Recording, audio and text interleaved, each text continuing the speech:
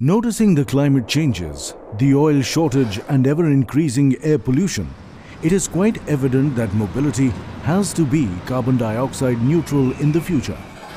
The future belongs to electromobility, a technology that ensures eco-friendly, quiet and efficient vehicles will be on our roads. Deep cycles are used instead of SLI batteries for these applications. Batteries for electric vehicles are characterized by their relatively high power-to-weight ratio. Under NEMMP 2020, the government has launched faster adoption and manufacturing of hybrid and electric vehicles in India, FAME India scheme, to promote the manufacturing of electric and hybrid vehicle technology. And by 2030, India will be a leading example in the field.